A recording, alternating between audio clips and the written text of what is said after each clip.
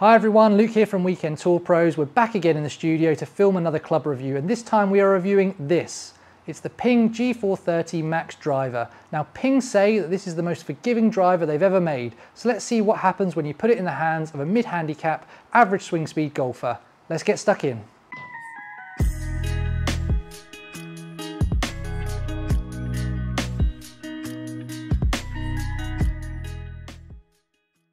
Okay, before I start hitting shots, I just want to tell you a little bit about the looks and the features of the Ping G430 drivers this year, including the Max version that I'll be hitting today.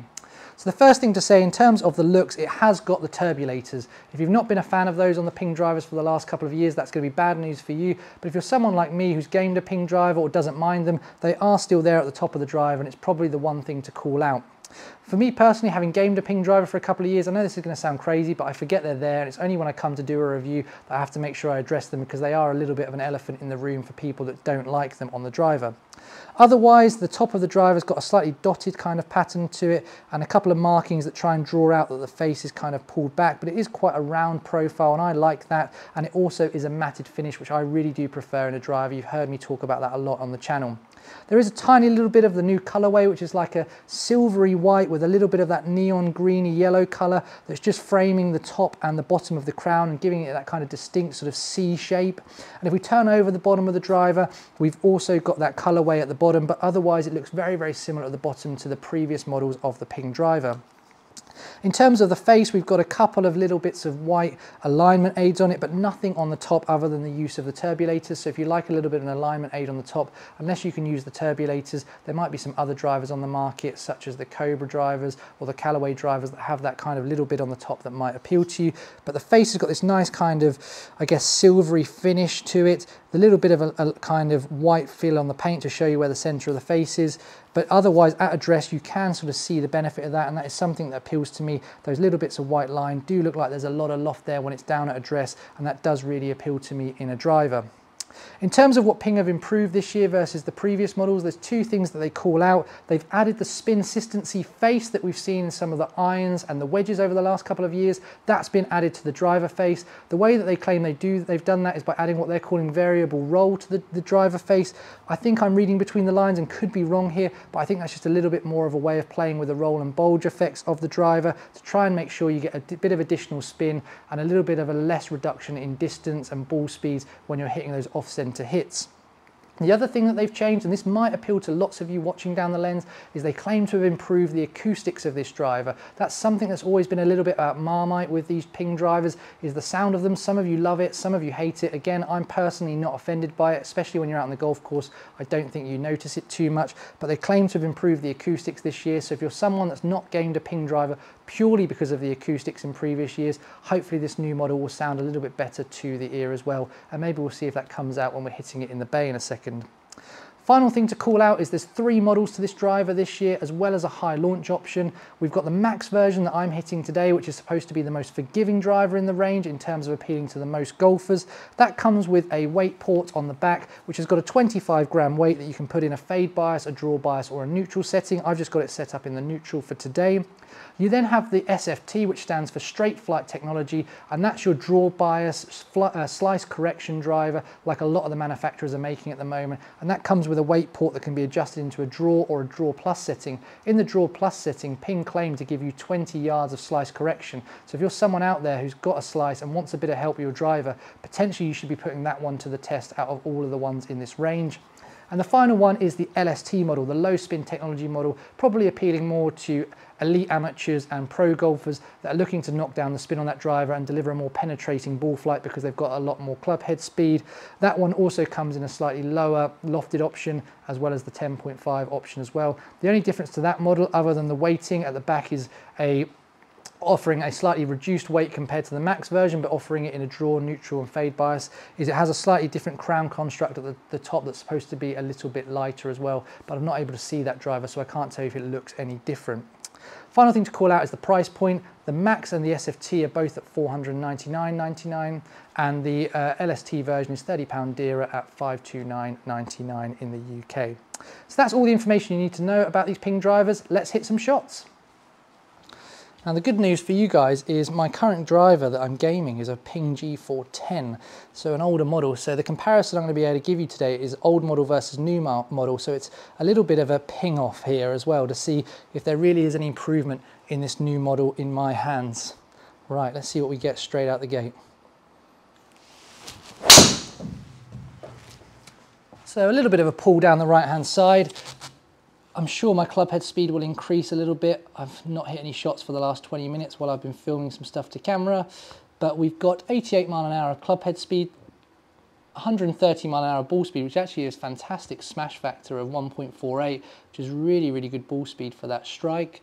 Carry number 198.7, total of 216.4. We do care about that total number with the driver. Spinning at 3583 and launching at 12.1. Maybe a little bit low on the face. Club head speed 88.2, ball speed 129.6, carrying at 203.8 yards, total 223.8, spin at 2921. So yeah, really strong numbers actually. My club head speed's a little bit down compared to my own driver at the moment. That might just be me warming myself back up with it. The other thing to call out is this driver is half an inch shorter than my old driver that I'm gaming.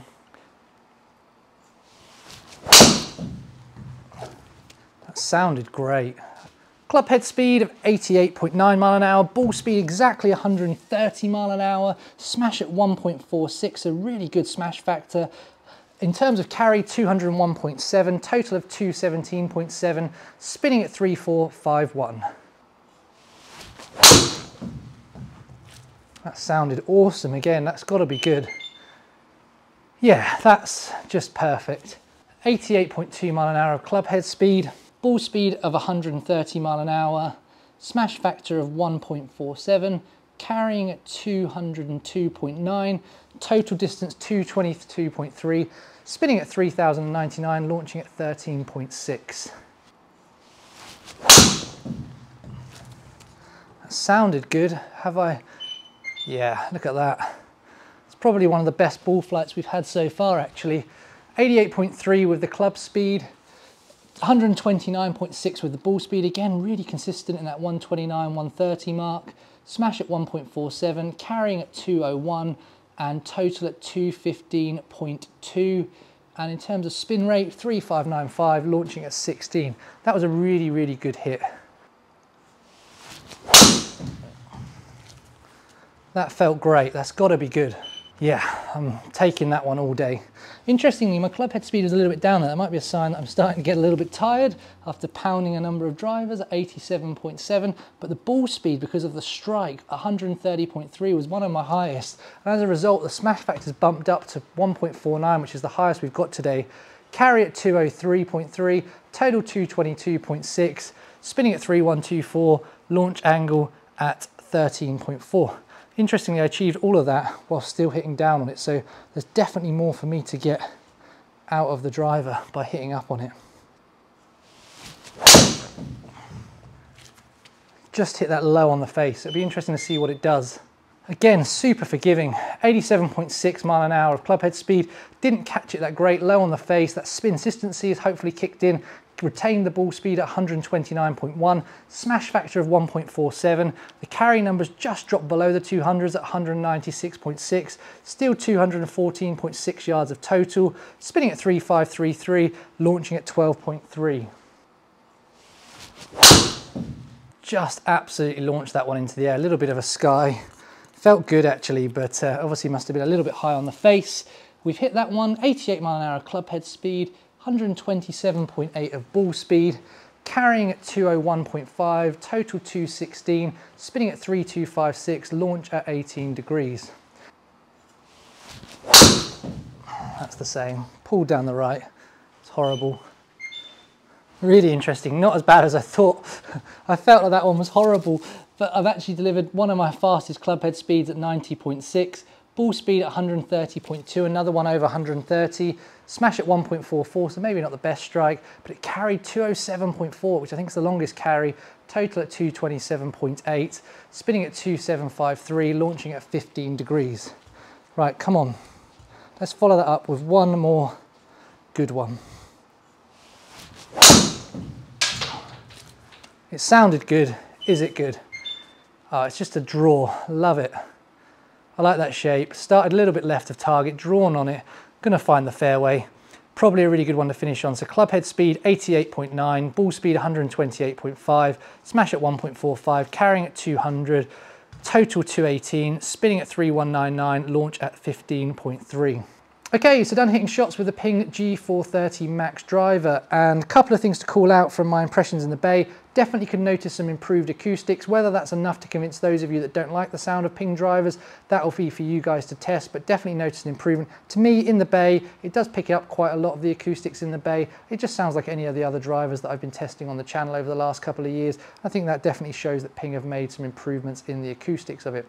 In terms of the forgiveness, definitely felt that there was a couple of shots where I was expecting the drop-off in performance to be a bit worse than it was, and I wasn't hitting it necessarily great tonight, but was getting some really good numbers comparable to when I've hit batches of shots recently in the sim. So definitely feels like this is a forgiving driver. Whether it's the most forgiving on the market, again, without doing some robot testing, that's going to be hard to claim or back up those claims, but I definitely felt like it was a forgiving driver that had some really good retention of ball speeds and smash factors, even when I was hitting it a little bit low on the face, a little bit heely as well, and I was able to kind of find the fairway or the first cut time and time again, despite the fact I wasn't hitting it that great. So overall, definitely feels like a great sounding and a great forgiving driver. But we need to go home and look at the numbers side by side with a batch of shots I hit shortly before I started filming with my own Ping G410 to see what the data shows us objectively. So let's do that now.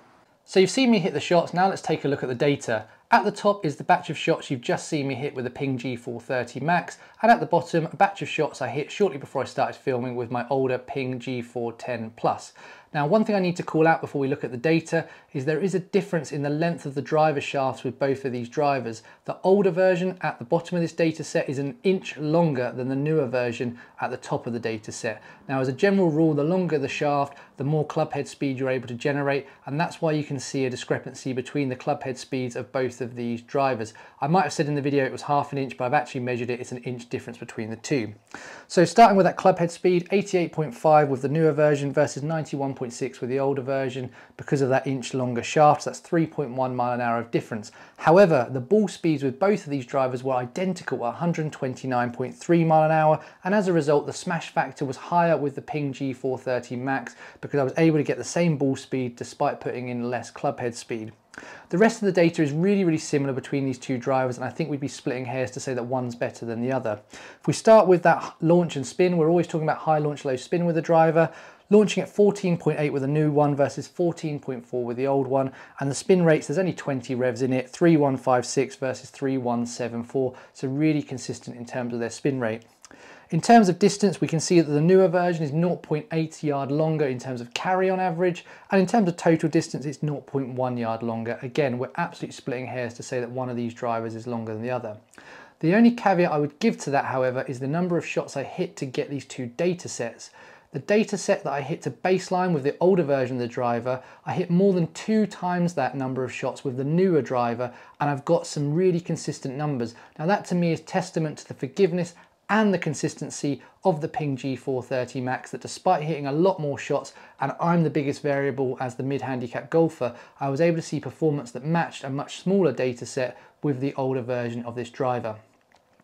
If we just move over and show you my dispersion, I think that further backs it up. You can see that my front to back dispersion in terms of carry with this driver was really tight. I don't know if that's the benefits of the spin consistency face or just the general forgiveness that you get from a Ping driver, but that was really impressive because there was a couple of shots you saw me hit in the bay where I didn't think they were going to perform really well, but you can see that in this dispersion circle it looks really tight. Yes, there is a natural tendency for me to pull it down the right hand side, but that's quite typical of my miss, and it's also quite typical of the miss I generate when I'm normally in the simulator as well, and I struggle to line myself up as well as I would out on the golf course. Final thing I just want to show you is the ball flight data here. You can see there was one that went particularly low, but if you look at the carry number, it's not that far behind the carry number of the better flight shots. Again, that consistency of that spin keeping the ball in the air as much as it possibly could on that miss hit. And there's a couple that have gone a little bit higher, but again, I think we can see that again with me as the biggest variable, some really consistent ball flights out of this driver. So what that leads me on to is the question of, would I game the Ping G430 Max driver? Let me tell you my answer. So that's the big question, isn't it? Would I game the Ping G430 Max driver? And the answer is an overwhelming yes. I absolutely love this driver. I think it might be the most forgiving driver I've ever hit, and I just love the consistency of it. So much so that I've got a confession to make to you all. The driver that you've seen me use in this video is actually my brand new Ping G430 Max driver that I was custom fit for a few weeks ago. Now there's going to be a few of you guys watching the video saying, Luke, why would you spend your money on a brand new driver when you've just shown us the data side by side with your old driver and it's virtually identical?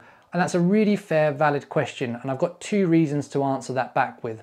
The first reason is the one thing that doesn't come across in the data sets is how confident I was with my old driver. Now this isn't to say that the Ping G410 is a bad driver. I've just always had this concern that the standard length of that driver is a little bit too long for me, and my consistency of using driver out on the golf course was really erratic. Some rounds I could hit it really well, some rounds really, really badly, and I've noticed that my ability to get off the tee and get my ball in play is the biggest determiner to my golf scores, and as someone trying to lower their handicap at the moment, I needed to have something that I was confident I could find fairway with, or at least keep it in play with time after time.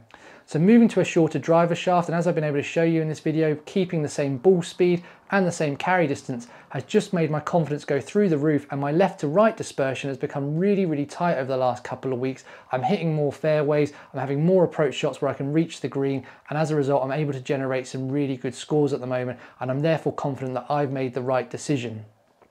The second reason is now that I'm filming these YouTube videos, I think it's really important that I've got some of the newest tech in my hands so that when I'm filming a comparison side by side, you guys can have the confidence that I'm using current technology against current technology, and therefore I think it's really important that I've got a driver that's new or fairly new. At least that's one of the reasons I gave my wife as an excuse for why I had to spend the money on a new driver.